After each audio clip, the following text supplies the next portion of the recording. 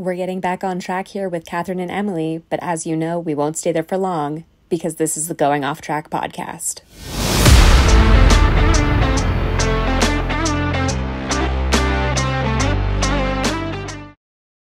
Hello, and welcome back to the Going Off Track podcast. I'm Kathryn, that's Emily, and that was a really exciting race, right? The Tifosi don't disappoint, and neither does Monza. I love this race so much. Yeah, that was actually kind of delightful. Like, it was great. Thank you, Monza. Grazie mille. No, and I'm pretty sure I messaged you, and I was like, we're gonna have such a competitive race towards the end, and like. This is going to be really, really good. Also, not to mention, like, constructors and drivers, and oh my gosh, there's just so much happened. It was so lovely. This whole weekend was full of just so much went down, so many things to talk about, and like, I was really happy, and one of my predictions was that there was going to be excitement at the front of the field, which thankfully there was this race, because obviously last week that was lacking just a little bit. Yeah, I'd like to say that my surprise and my oops both came true this weekend. So I wish we were giving ourselves points for that, but we'll cover that later. But no, it was just excitement all around. It was really best case scenario -1 for McLaren, worst case scenario for Red Bull.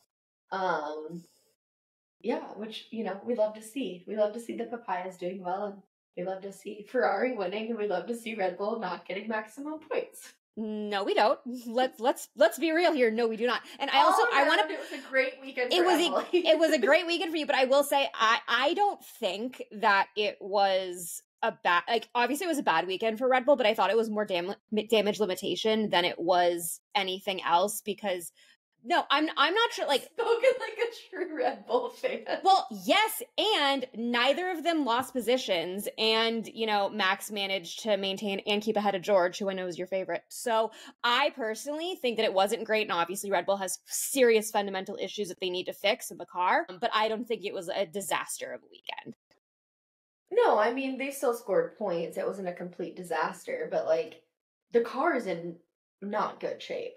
Oh, no, the car's in terrible shape, and hopefully they do something over the next 2 weeks to try to start fixing this, or it's going to be a really long rest of the season for, you know, all the Red Bull fans. But I think that, you know, based on where they qualified, it could have been worse and was not. I will accept. But from a where we were like 3 months ago standpoint, 4 months ago, this is not good.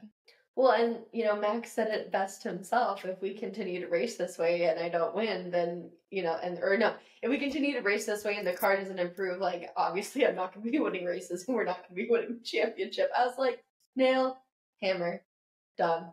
Good job, Max. Yeah, he's figured it out. And like, even like this morning before the race, one of the interviews, he's like, yeah, no, I've lived in this before. Remember before I was a world champion and the car wasn't winning every race?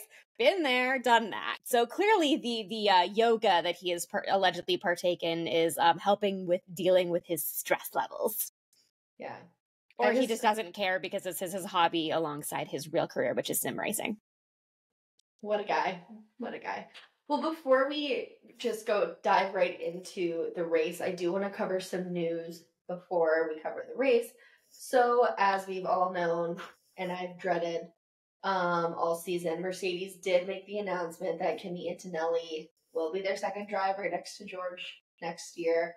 Also, if you have not surfed the interweb and seen all of the memes about Toto picking his new favorite toy and George Russell looking super depressed, highly suggest you do so, because they're so funny. There's a ton of them from this weekend, especially because Kimi, you know, wrecked George's car. So just take a gander, go look, it's great. I will say this until I'm blue in the face. I think this is a horrible life choice from Toto.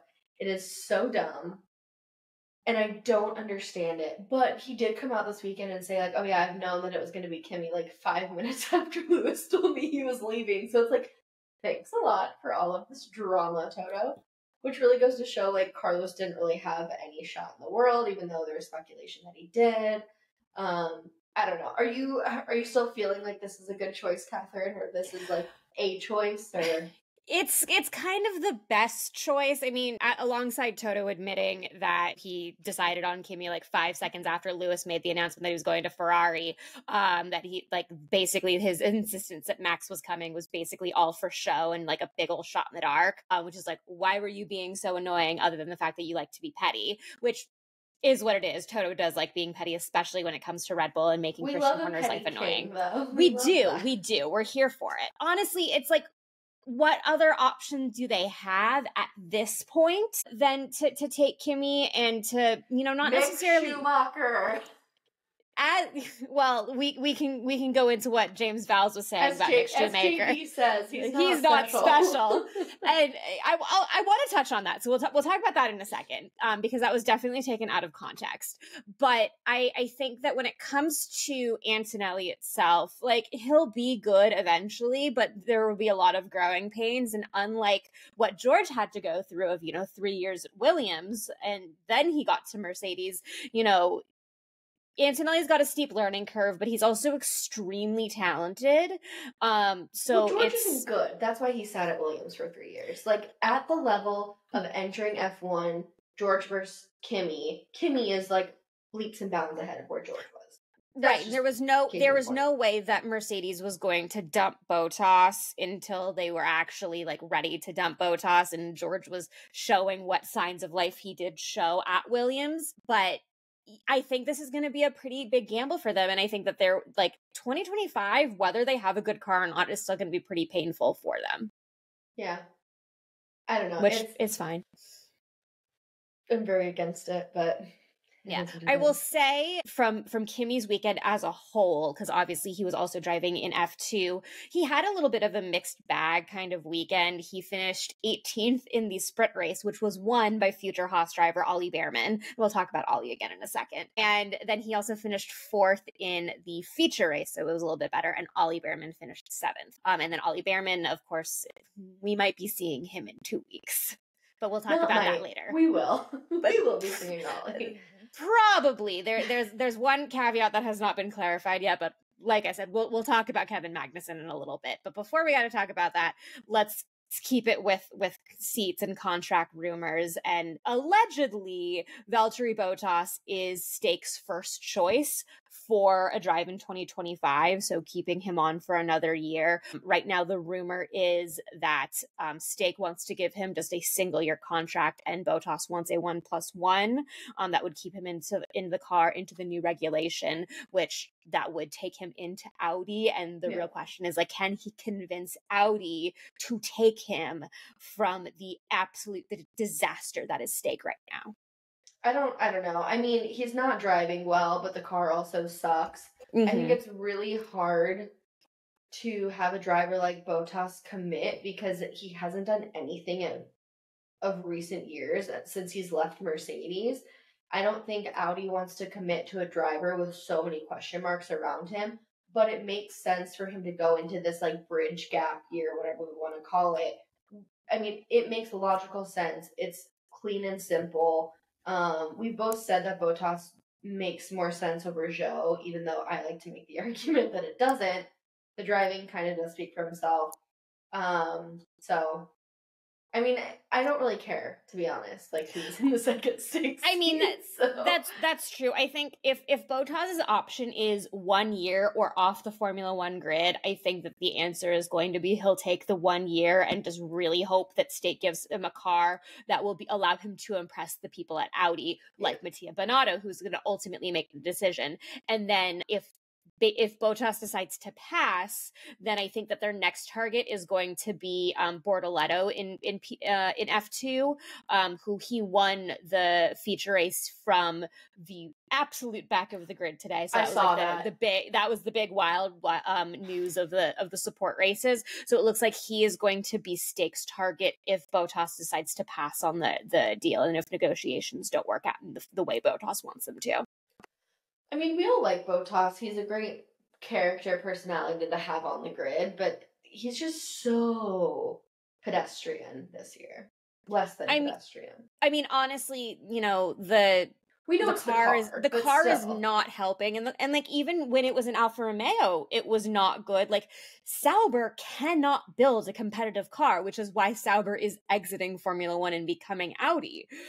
So that's, fundamentally, you put Bottas in a better car, he's going to be having better results. And I mean, at one point he was into the points today, and I was like, damn it, remember last week when I picked him for P10, and that was bad. But yeah, it was not, I mean, it's never a good race for steak, but it's really, I put this on the car. Yeah, we're gonna like end up eating our shorts when Audi comes and just like does really well, destroys and everyone. Hulk ends up on a podium after 500,000 million races of nothing. I mean, I would love to see that, just to see Hulk on the podium, because that would just be so momentous. But yeah, we'll see. He's gonna be like P3 and just like bawling his eyes out. 100%. It's gonna be great. But then to move back to Mick Schumacher, who I know that you really want to see back on the grid, and I also want to see back on the grid. Let's talk media literacy with Kathryn and Emily here on the Going Off Track podcast. It's so bad, Kathryn. Because like did James Vowels say something mean about Mick Schumacher? Yes. Was James Vowels also taking a little bit out of context for the sake of a clickable headline? Also, yes. Did James Vowels have to walk it back because no one wants to deal with the wrath of Ralph Schumacher? Also yes. Ralph has a freaking problem. Like, who puts a microphone in front of this man's face? Why? Honestly, I do feel like that's one of the reasons why Schumacher has had not a lot of chances to come back onto the grid, is because of the behavior of people in his camp, specifically Uncle Ralph. That poor kid. I honestly think that weekend. Did you see that? I did see that. Yeah, I honestly feel like if Michael Schumacher was in the position to be a little bit more involved, and obviously we know why he can't, and it's very unfortunate, I do think that Ralph would be put in his place rather quickly. Who knows? I feel like he's just going to talk because he's trying to stay relevant. I mean, also that, but I do feel like, when it was coming to decide between Colapinto and Schumacher for the opening to replace Sargent, Vowels really said, we know what we're gonna get out of Mick, and we feel that we're going to get something different out of Colapinto, which, based on Colapinto's results, 6 one way, half dozen the other. Like, yes, I mean, is Mick not a rookie? Yes, but is he still pretty untested because he crashed a lot and didn't finish races and was in a horrible Haas? Like, also yes. So yeah, I don't know. I think his time is coming to an end in F1, like, to get a seat, but I think he'll continue to be a reserve driver. He does all of the testing at the factory, like between free practices, before quali. He's done a lot of work for them, and I know he's really, really good at it. Like, Toto, George, and Lewis have all said, like, how instrumental he is to the team when it comes to that stuff, but I don't think that's enough to put someone in an F1 seat. I agree. And, obviously that's not as prestigious as being a Formula One driver, because obviously F1 is the pinnacle of motorsport, but it's still that's a really important, valuable asset to have in your pocket that some teams don't necessarily have. And yes, you can say that Jack Doohan at Alpine is basically the same thing. Alpine is not good, but that's just because the car sucks. It's not because the drivers can't drive. And a lot of that information does come from Doohan. I mean, Alpine is a whole different story. Alpine is a whole. I mean, it might not be a great example, but it's still Ferrari, right? Because Ollie Behrman is their reserve driver, but he's not the one going out and doing all the testings. He's not simming a ton. So, yes, he's their reserve driver, and he's talented, but he doesn't offer the same skill set that Mick Schumacher does. Yeah, and then also to add to the point of with Ferrari, they also have Arthur Leclerc, who's their development driver, who does a lot of the other, that's also part and parcel of I'm going to call that nepotism. Oh, it's full nepotism. We know it's nepotism. Because, he lost a seat in F2, so, how good is he really to be a development driver? Well, you can only be an F2 for so long. It's like the F1 Academy, so there's also that. Well, okay. Anyway. Getting back on track for Monza, let's talk Italian Grand Prix. So, Charles Leclerc, King Charles, won this weekend in Monza, which is really exciting. The Tifosi were absolutely insane. Just stormed the track, which was really, really cool. Flags were everywhere. Everyone's in red when you're in Monza. Like, it's so, so great. You're going to have garden parties. It's going to be amazing. Yada, yada, yada. I did not see this coming in a million years. Oh, no, fully did not see that coming. And even when he was bitching on the radio about getting undercut after that first pit stop, I was like, oh, Ferrari's gonna Ferrari. They lost all of their good luck last week in Zandvoort. Like, this is gonna go stupid. And then it just didn't.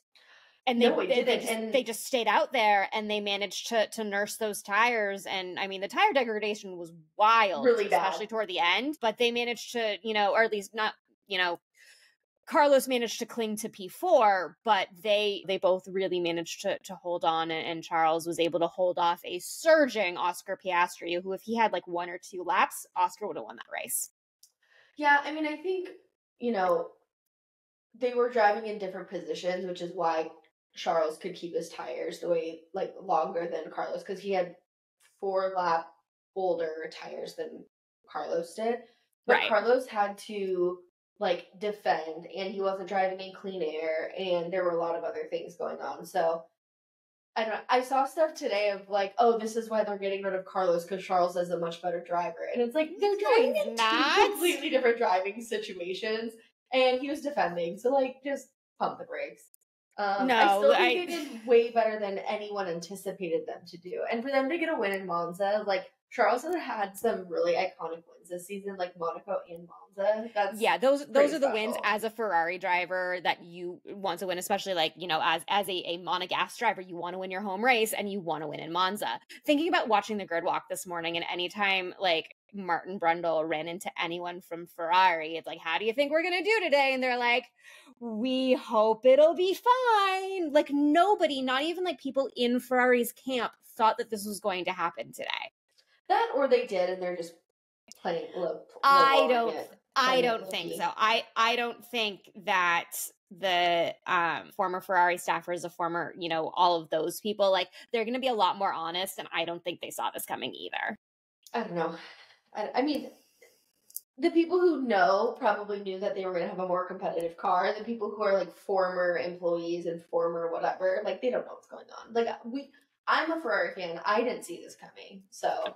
Nope, nobody did. But they also brought a massive upgrade package to deal with, like, their bouncing issues, which clearly they figured out, at least a little bit. But this was a real, big moment for Ferrari, and Ferrari saying, hey, we're also still fighting for the championship. Maybe not the drivers, but they're fighting in the constructors, and they're really taking it to McLaren. And, yes, we've been talking for the last couple of months about, like, Max versus Lando, Red Bull versus McLaren, but it's still Max versus Lando, but it's Red Bull versus McLaren versus Ferrari. This is going to be a 3-way battle all the way down the line. Yeah, and someone who I think should be in talks because of how well they're driving is Oscar. Like, I know everyone's putting all of their money on Lando, but Oscar is showing us, like, give him a year or two and he will be world champion. Like, as long as McLaren can deliver him a car, I think he's a much, like, I don't want to say better, but he's just outshining and outperforming Lando. I know it's not like, Lando has more points, whatever, but Oscar, just the moves that he makes, how he overtakes, how he approaches things, I think he is going to be a world champion. I agree. And this might be a hot take, but I think he will be a world champion before Lando is. Like, I don't think Lando will ever be a world champion. I think the first world champion from that driving team is going to be Oscar. I agree. I think, Lando just has these moments where he kind of just gets in his own way. And, like, obviously he had a much better start today than he did last week in Zandvoort, because last week in Zandvoort, like, Max just made him look ridiculous. But Oscar just full on sent it, totally caught Lando off guard. And I think that he was a little unhappy about the way that Oscar made that decision going into those first few turns. And don't want to say that I don't want to be like Nico Rosberg, who's trying to manufacture drama that's not there, but I do think that it's going to get a little bit testy between Oscar and Lando, not necessarily from here on out, but as we continue and as their partnership continues, especially as long as McLaren continues to be successful. Yeah, I think it's going to be a little bit testy because Oscar's like, hey, we're racing. I'm just here to race. And Lando, I think from his perspective, is like, hey, I'm the number one driver. The team should favor me. I should get the better strategy, the better calls. And I think Oscar's just like laying it all out on the track. And it's like whoever's driving best this weekend, like that, it is what it is. And I think he's, I don't want to say like he's tired of sitting in Lando's shadow, but I think he's kind of just proving the point of like, hey, I'm an extremely talented driver as well. And, it is what it is. And there's a reason why McLaren went through all that litigation and drama to make sure that he did not stay at Alpine. So I think, and there's been a lot of comparisons lately of, Oscar to like Kimi Räikkönen, which I see more and more of because Oscar just like, he just wants to race. And that's all he wants to do. Like, he doesn't want to talk about it. He just wants to be in the car and he wants to be racing, which is very similar to Kimi Räikkönen, who just raced and slept. And he was there this weekend. He was there this weekend, which was also really fun. We love having a visit from the Räikkönens, and we do miss, Kimi Räikkönen on the grid. But we have Oscar Piastri, who's basically like the second coming of Kimi Räikkönen until Robin Räikkönen makes it onto the grid in like 10 years. Or maybe less. Oscar will pave the path for the exactly. But what did you think of I saw this a little bit, like people were asking, like, did McLaren make the right call of like not forcing Oscar to give Lando the position because of where Lando is to Max in the championship? So that's hard. I think if he would have like overtaken him in a straight in lap 50, I think they'd be pissed. It was not even a fully completed lap. There were only so many corners, and I think he was just like driving the car how he could drive the car. I don't think it was like, I don't know. I understand what you're saying of like, oh, Lando needs to beat Max, so we need to give him more points. Like, I don't know. I think they're just really trying to get drivers like constructor points. And having Oscar and Lando up there, like, what if he let Lando by and then Oscar fell back and the what ifs answer buts? Like, I don't think just because you have a few more points than your team member, like, you are obligated to give them the points. I don't disagree with you. I think that there was, like you said, if this was later in the race, it would definitely be a situation of we have to switch, especially, considering what happened with Oscar's first win, which was completely marred by Ferrari, or not Ferrari strategy. So used to it being Ferrari strategy, but McLaren strategy. But yeah, I think that Oscar sent it, and they've got their the papaya rules of engagement that Ted Kravitz was talking about on the broadcast of like how they're allowed to fight, and they have their agreement, and whatever that agreement is what they're gonna go with, and they let Oscar do Oscar things, and Lando definitely is settling for P3 and he's not happy about it. But that's, But he drove for P3 today. He didn't drive better than that, I don't think. That's Oscar outdrove exactly him.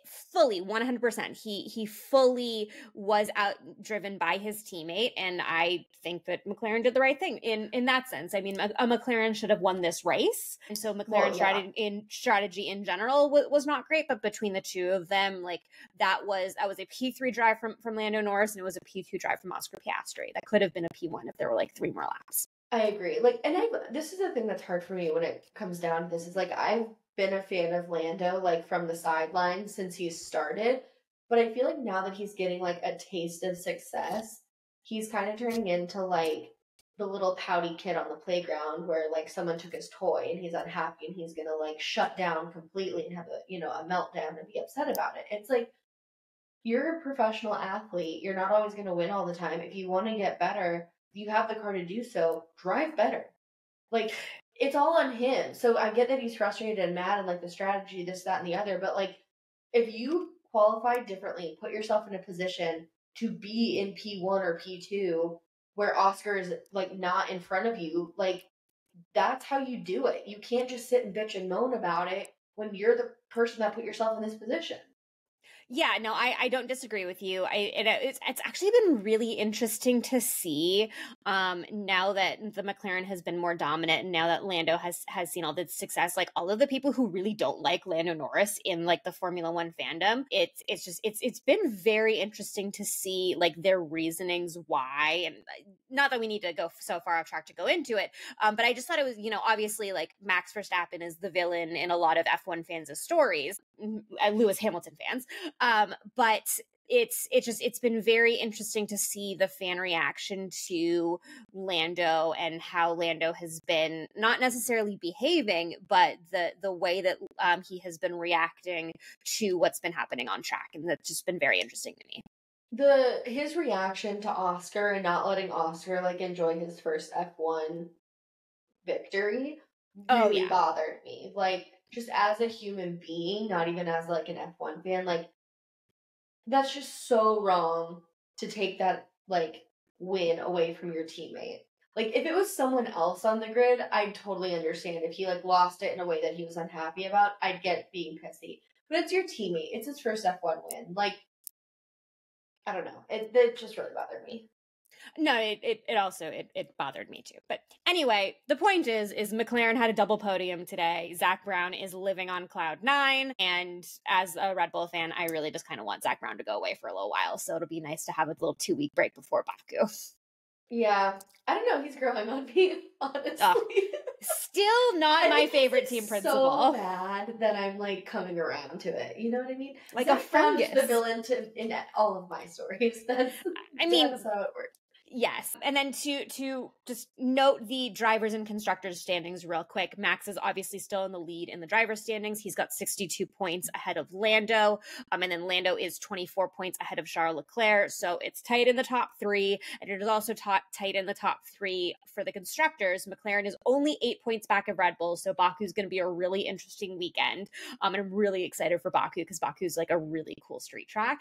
And then Ferrari is 31 points behind McLaren. And if Ferrari is figuring out their issues, they could also, be throwing their hat into the mix for those top 2 standings, for those top 2 positions, and it could get really, really interesting as we keep going. Well, yeah, because I mean, Ferrari's only 39 points behind Red Bull, and say they have another, really good weekend in Baku, and Red Bull has a lackluster weekend in Baku. We could see some movement. Oh, and I think we will. To remind everyone, they kept Sergio Perez, and Sergio Perez is handing the Constructors' Championship to someone else. And those very wealthy Mexican backers are probably going to be paying Red Bull a lot of money to make up for the prize money that they're going to be losing. But anyway. But we digress. Yeah, I can't wait to see how Checo, King of the Streets, does in Baku. We shall certainly see. I'm so excited for Baku. It's going to be that track is just really, really cool. No, I do like that one. Yeah. Okay, so someone else that I want to highlight did not make a podium, but freaking killed it this weekend. Killed it might be an overstatement, but I'm really excited. Well. Franco Colapinto, my guy. He is my driver of the day. And just this whole weekend, like, didn't crash the car. What a win. Yeah. Like, he went out there in, free practice 1. Kimi, this, sent from all heavens, God, driver, whatever, just completely binned it. And Franco just, stayed in his lane. Didn't cause damage to the car. Also, a step up from Logan Sargent. He didn't qualify great. So that was the thing. But I think qualifying, again, it's his first qualifying in F1. I'll give him a pass. Yeah. But he finished in F12. Or P12. P12. Emily sleep deprived, still friends. In P12, which is really, really exciting. I meant to say he finished P12 in his first F1 race, but I mixed it up. Words hard. Words are hard. So, yeah. And to compare to, Sargent's best finish this season was P11. So to make your debut be P12, I looked it up. I thought it was P14. Hold on. I'm pretty sure it was P11. I know he got P11 in Coda, and then he, by, de facto got P10. No, but that was last year. Hold on. Right. I'm looking. I need to let me double check. Because on our predictions, I thought we said P14. You're right. I was wrong. I forgot about Silverstone. He did finish P11 at Silverstone. Yeah. So, to finish P12 when the guy you're replacing could only finish P11 once and couldn't make it in the points, and like the Williams does well at Monza, like it's a good track for them. Obviously, Monza was the track that Nick DeVries replaced Alex Albon because Alex got his appendix out 2 years ago, and he managed to outscore heavily Nicholas Latifi, and that is how Nicholas Latifi ended up losing his seat on the grid. So this was a really good sign that I think that, Vowels made the right call. Oh, I do too. I mean, we can argue it until we're blue in the face and the cows come home about Mick Schumacher over Franco, but I think it's, a great opportunity. I just don't know if it's like right place, wrong time for him though, because again, I was talking to all my Argentine friends about this because this is the greatest thing ever to happen to them. Yeah. In recent history, besides, World Cup and Copa America, now run F1 with an Argentine driver. I digress. But they're saying, like, there's so much money and so many supporters for him for, like, 9 races, which is great. Then, like, what does he do? Because he doesn't have a seat for next season because they've already filled it with Carlos Sainz. So then it's like he's kind of just still part of their driver development program, their academy, whatever. But it's like, does he have to like wait another season to then maybe have a seat? I just don't want him to stall out in his career because he is older, like we talked about. And it's like, what if he does really, really well and then he just kind of like drops and like we never hear from him again? You know what I mean? Yeah, I think, obviously we have 8 races to go, so there remains a lot to be seen of his performance. But this could, throw a wrench in, another team's planned stakes for who they may be targeting. Obviously, like Bortoletto was part of their stable, so he's kind of like their first best option after Bottas. But I think that we're still, going to see not a exactly similar amount of upheaval in the F1 grid and with seats and silly season, but I do think that we will continue to see some big changes over the next couple of years, which will give him the opportunity and give more rookies the opportunity to come into Formula One. Obviously, we're going to have 3 rookies next year so far. Antonelli, Behrman, Doohan. Yeah, so we're gonna have three rookies, next year. I think that we're gonna there's still a lot of really good opportunities, and like I said, in our predictions, that this is a really great opportunity for Colapinto to impress a lot of people, and could mean that he's gonna move to a different driver academy and be move to the stable of a bigger team. It could, it could mean that he will be at Williams. He'll be the next guy up at Williams. We don't really know, but I think that all he needs to focus on is drive the car well and don't crash. You know what it could be? Okay, let me lay this out for you. Williams and Ferrari. Oh, no, that doesn't work because they don't work. Why do I always think it's Williams and Ferrari? It's Williams and Mercedes. Yeah, Williams, Mercedes, Haas, Ferrari. I know, I just forget about Haas because I know. Haas, but I mean, he could move to Ferrari. He has he's an Italian descendant. Like, I think his grandparents are Italian. So that, lines up, and I'm sure Ferrari would love that. They're losing Ollie Behrman, who's their reserve driver, because he's going to Haas. So they need someone. So maybe if he does really, really well, he becomes a reserve driver at Ferrari. Yeah. And then that could put him into, there's definitely a good chance for him to end up on the grid in 26, which is really what he's focusing on right now. And I think he will have another year in F2. Hold on. Because I think F2 is another one of those 2 seasons and you're out type of deals. So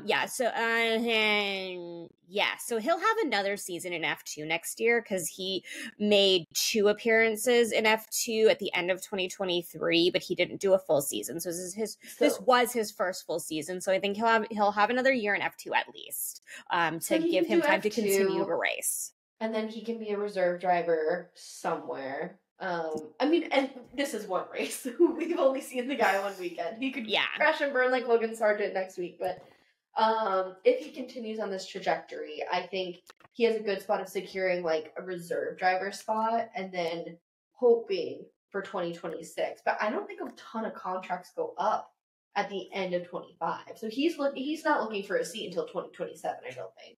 It could be 26, 27. It could be a while, but if he shows, and obviously, like we said, this is one race, who knows?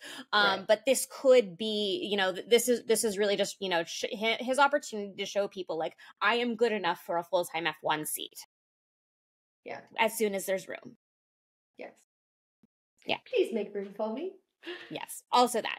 And then to move on to who disappointed, I would like to not really go to start with who, but let's start with what, and specifically the upgrades on Yuki Tsunoda's car, because that was not, like, obviously Yuki, the car overheated, so he retired on lap 7, which we barely noticed. Well, he was he was also hit by Hulkenberg.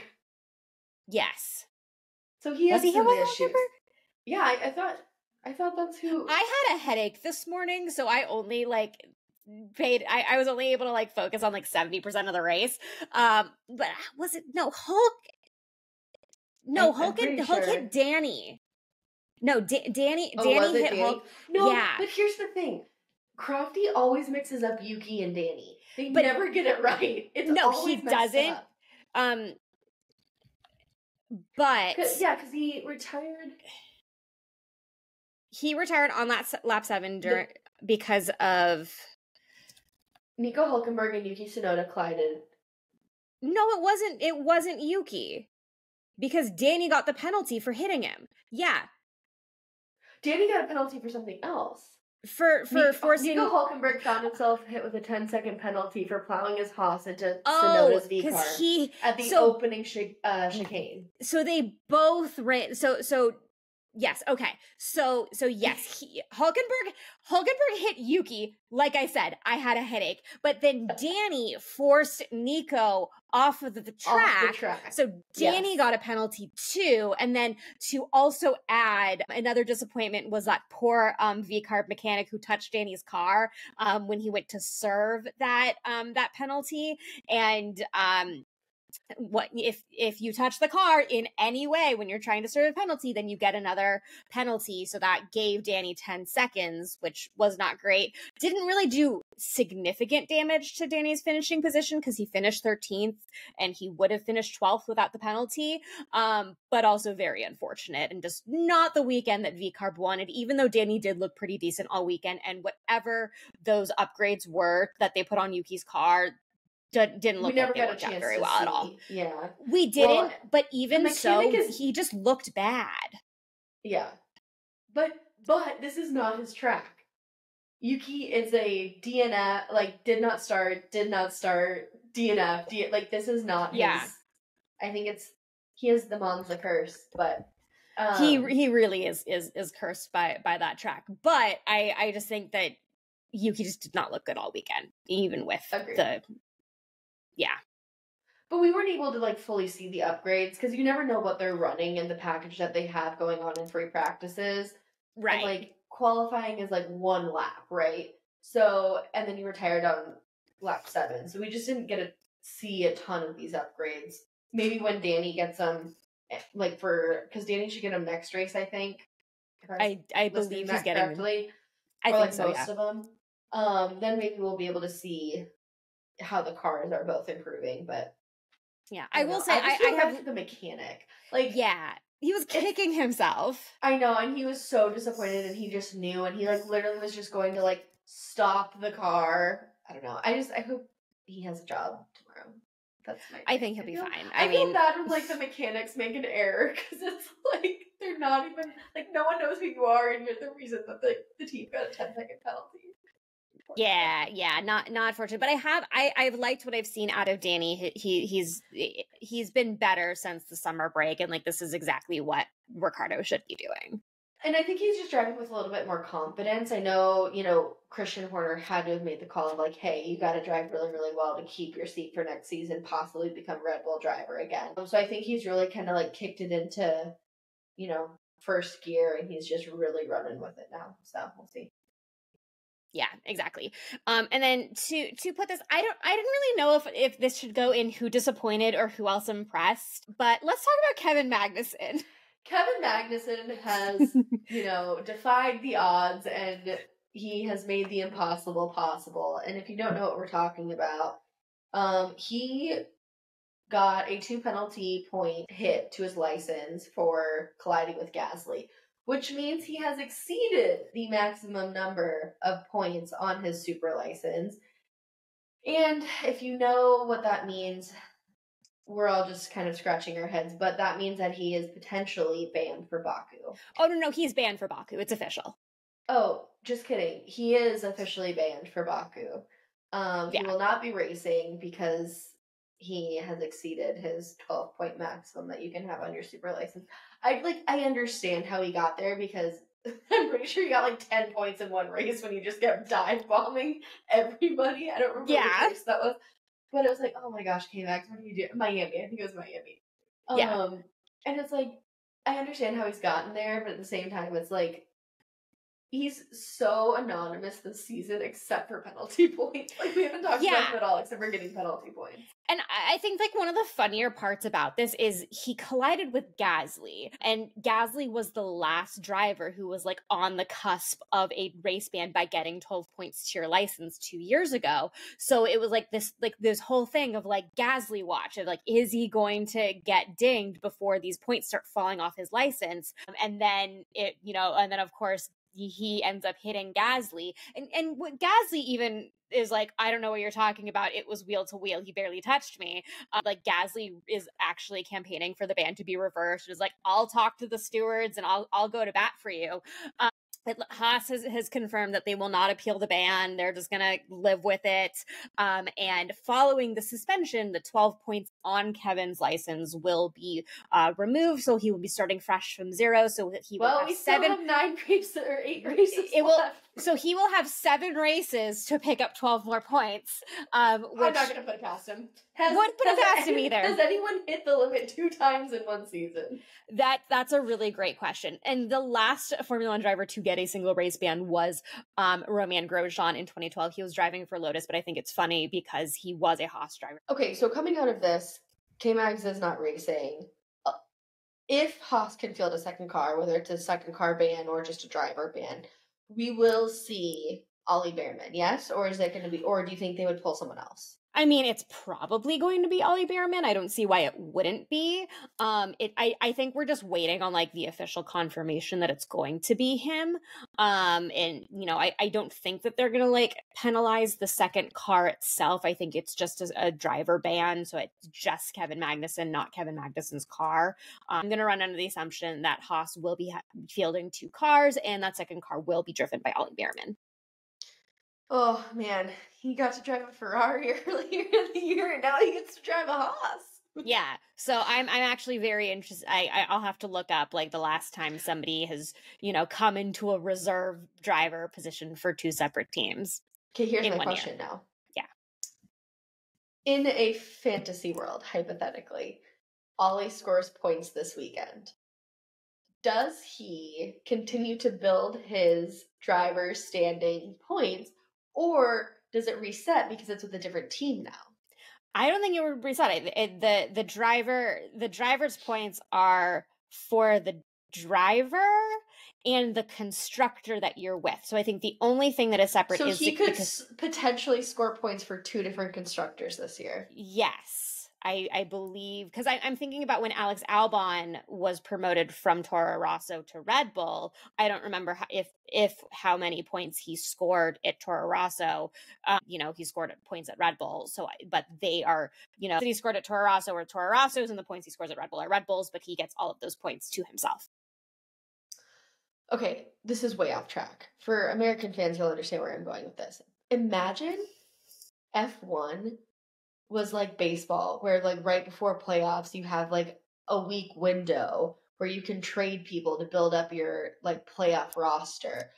What if, like, during the summer break, you can just, like, loan someone out to another team, and it would just, like, cause absolute mass chaos? So what if you had, like, Red Bull? Like, what if they're like, hey, Carlos, like, we're gonna take you for the second half. You know what I mean? Like, imagine the absolute chaos it would be if you could just have drivers like switching teams constantly. Well, yes, but like, did you hear about what happened with the Blue Jays catcher who ended up playing for the Red Sox, and they were playing a delayed game. Yeah, and he caught his own. Technically, he caught his own at bat because he was traded to. I'm pretty sure it was the Red Sox, and he went from the Blue Jays to the Red Sox. Started the game way back a few months ago with the Blue Jays. He was traded to the Red Sox. Resumed the game playing for the Red Sox. During his at bats, playing for the Red Sox, and somebody had to pinch hit for him, so he was on both sides of the box score. This is fascinating to me, and Red Sox manager was like, "Oh yeah, we're totally putting him in the game. Like this is one of those like once in a lifetime type of situations. Obviously, he's going to be in the lineup."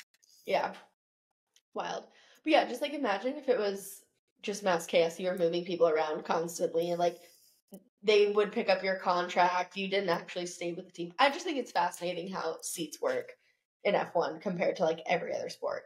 Oh yeah, no, I agree. I think it's, I think that MLB style in trading player rules in Formula One would just like be way too stressful to try to keep track of, and we already have headaches enough as it is trying to figure out what the grid is going to look like. Heavily medicated if that was the case, because my anxiety wouldn't be able to keep up with it. So. Exactly, like that's a lot. That's almost too much. It's a little rough, but it'd be fun.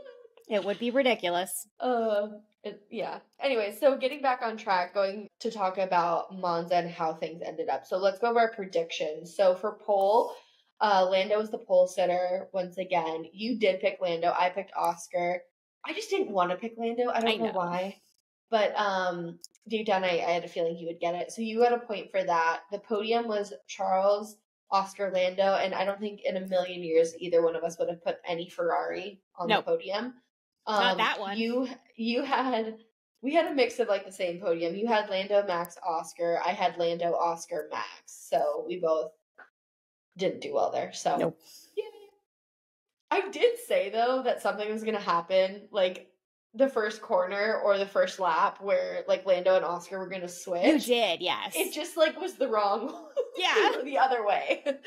And then P10 we both picked Lance. I don't even know where he finished. I'm pretty sure it was like P18. He finished P19. I was like, wait a minute, how did he end up back there? And I don't even know, and I didn't even look into it. I was like, oh yikes.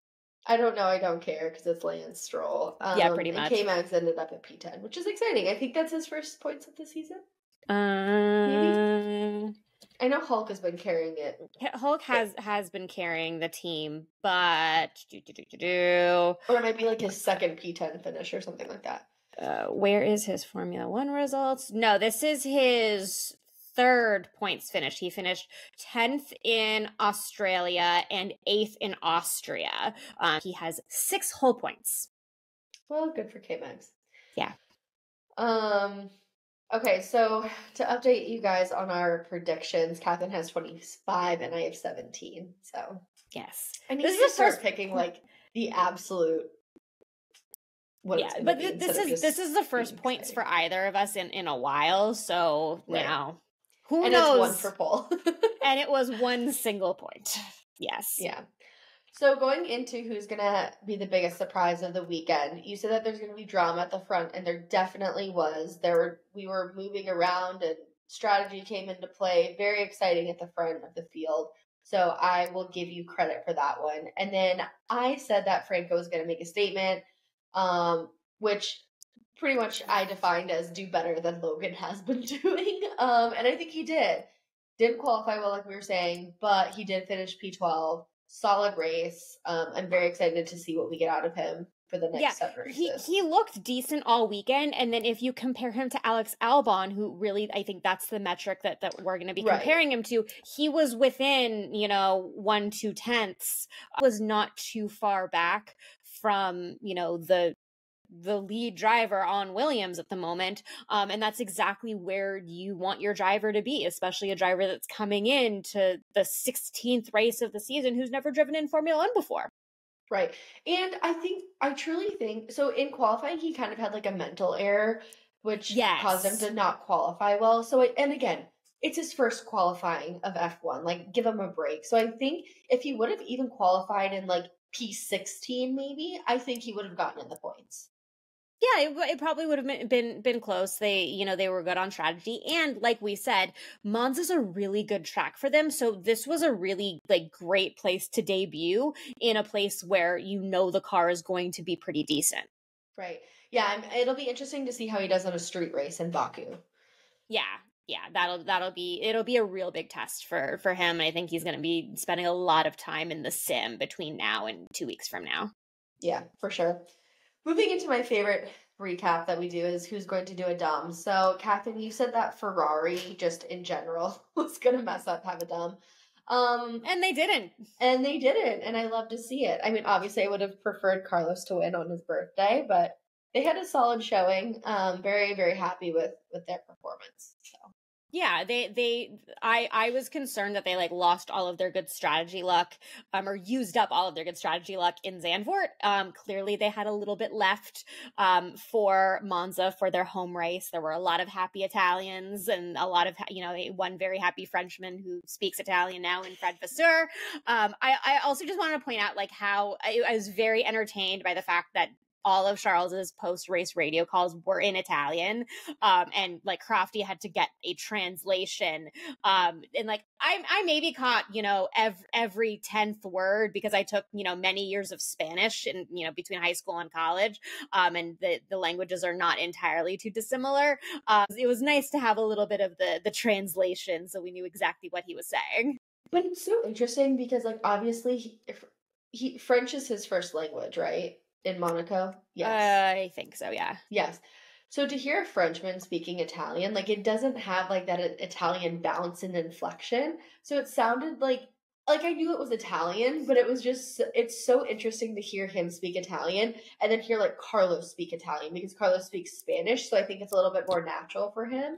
But and then you hear Fred, and like Fred kind of sounds like Charles when he speaks Italian. Yeah. It's really interesting to hear them all speak Italian because it doesn't truly feel or sound Italian. Yeah, and I mean it's also fascinating to remember, and like maybe this is probably just in general it's more common because in Europe they do speak a lot of more different languages than just I grew up speaking English and took Spanish in high school and in college, but the fact that they all speak like 4, 5, 6, 7 languages is just bananas to me. They can get by decently in most European countries, and I know that like Romance languages are all kind of like fundamentally the same. So it's not that hard once you know one, most of them.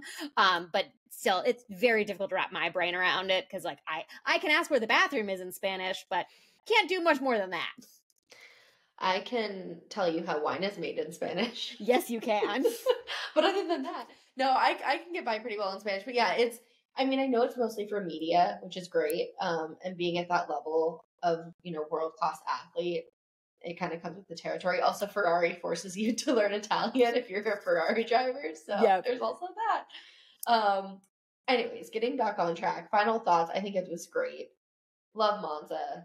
I don't want to wait another year for Monza. Right. I love Monza so much more than Imola. Imola is just such a track. We've talked about how F1 has really outgrown Imola, but I don't think they will ever outgrow Monza. No, they really won't, especially once we have the new regulation and those cars are going to be a little bit smaller. There's something about like, yes, Imola is, a classic, historic F1 race, but there's something about Monza that is just so intrinsically Formula One that it's like night and day. And, Imola's like, oh yeah, we're going to Imola, but Monza's like, oh, it's Monza. It's Monza. Going down. It's going to be great. Well, I truly think it's because this is like the home race for Ferrari. Like I know they claim, Imola as well, just because it's in Italy, but Monza's like truly their home race.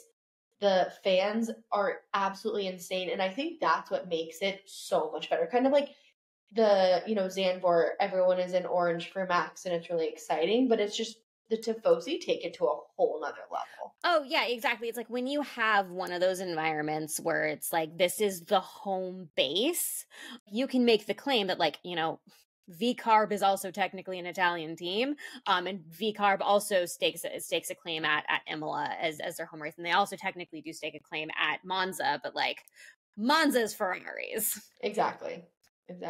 But Yeah. Very excited. I love this track. And also, I'm looking forward to seeing, like, I feel like this was a really, really good race to set us up for the rest of the season. Like, this race got us all super close in constructors and drivers, and now it could be anyone's game because we still have 7 races left. Yes, yeah. There's a lot more racing to go, and it's going to be really exciting from here on out. And it's only 7 races left for K Mags. We have everyone else has 8 races. I can't keep track. I try so hard to do numbers and time, and I will always get it wrong. Math is really, really hard, so it's okay. But let's go into our going off track moment of the weekend, or our off track moment. Let's do our off-track moment. So Kathryn has her F1 fun fact, and I have my off-the-track moment. So going off track here, something that I love to talk about is money on this podcast and just in general of F1. Like, there's so much money in it, and it's really interesting to see where it all comes from, where it all goes. So something that did happen, or news that came out, was that Santander Bank is leaving Ferrari as a sponsor going forward. So they did have a contract that was up for renegotiation for starting in 2025. It will end at the end of the season, and they are not renewing the sponsorship deal. The original one that was originally signed in 2021 was for $60 million, so like $20 million a season. Not something to, joke about. That's a lot of money. But they did come out and say that they want to stay with Formula One and stay on the grid, but they're looking elsewhere, and they are currently looking at Williams. So my thought, and just the interesting thing about sponsorships in general, is how they move with drivers. So Carlos Santander, if you don't know, is a Spanish bank. Carlos is a Spanish driver. He's moving to Williams. Naturally, I think that partnership would make sense for him to move to Williams. Williams getting more money is great because they are one of the smaller teams, but it's just really interesting to see how sponsors move with drivers. Like Monster left Mercedes, Tommy's leaving Mercedes. They're kind of like moving away because certain drivers are moving away, right? Because like Lewis was the Monster and Tommy guy. They're moving away from that now. So I didn't know, Kathryn, if you ever thought of it like that, or if I'm just overthinking it, but the flow of money and how sponsors are, tagged to teams has always been super interesting to me. Well, no, I mean, it definitely is. And it's really one of those things. And like you talk about with like Zhou Guanyu, Stake has a lot of, sponsorships from China because only because Zhou is on the team.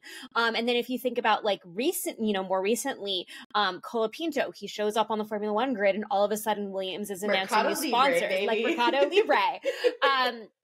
So it's very cool. Like, once Sergio Perez leaves Red Bull one way or another, all of those like Mexican bank sponsors are going to be leaving, and the damage will be done. But anyway, it's very, very interesting to see, who goes where, who's following drivers, in the case of Monster, leaving one driver and going to another, going from Lewis to Lando. It's very interesting. And it's one of those like, underlying things in Formula One that is absolutely fascinating. Or we're just big nerds. It could be. The thing that I always think about is like, where does your like performance to money ratio need to be, right? Like if you are like superstar driver but have no money coming in, like, are you more attractive than someone who's like maybe a 70% driver, but you have like 80% money? You know what I mean? Like, it's always been interesting to me to see how people get to the grid as well, because like it's in a very expensive sport.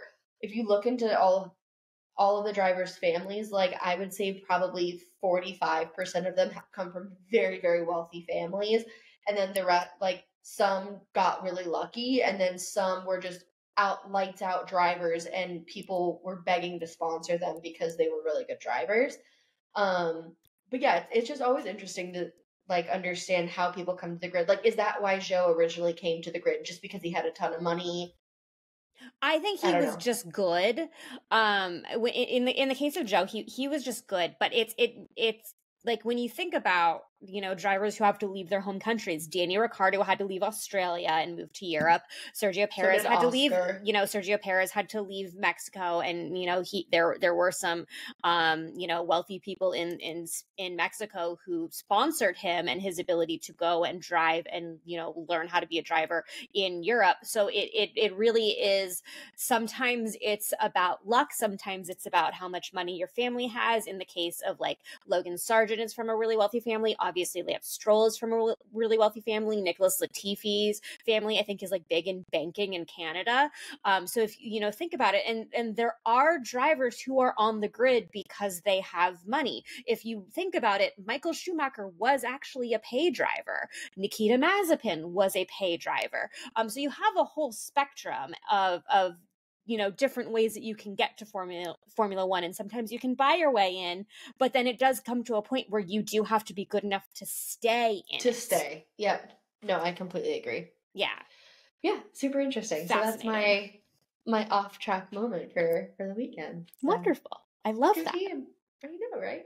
Okay, so coming up next, we've been talking about it all podcast, but we are going to Baku. So in 2 weeks. We will be in Baku. Except for K-Mags, we won't see him again until Singapore. Maybe we'll see Ollie Behrman. Maybe we won't. Who knows? Hope so. But yeah, so that's super exciting. Next week, stay tuned to if we have a podcast or not. We'll see. These off weeks, man, you just never know. But hopefully we can get maybe a little sneak surprise episode, F101 for you guys in between Monza and Baku. But yeah. I'm excited. I feel like we haven't had a street race in a while, so I'm very excited to get back to the streets. Yeah, no, it's definitely been a minute, and I'm really Baku is just such a great track, and it's also like because of the calendar like regionalization that they've implemented for this season and going forward, to be a little bit more eco-friendly when it comes to the international traveling circus that Formula One is. Baku, which is usually like race 4 or 5, is now in like the latter half of the season. So it's just, it feels really weird that like we're finally going to Baku when we should have gone to Baku in like April, May. Yeah, it feels like we should be going to Suzuka and we're going to Baku. Yeah. So I think that's gonna be really fun. This is always just like a really cool race. It's a really cool race track, and I'm really excited to see what we get out of a little bit different of a look. Going from a street track, or going from a purpose-built track to a street track. I completely agree. Could not have said it better myself. Well, that is it for our Italian Grand Prix 2024 recap episode. Thanks for going off track with us, guys.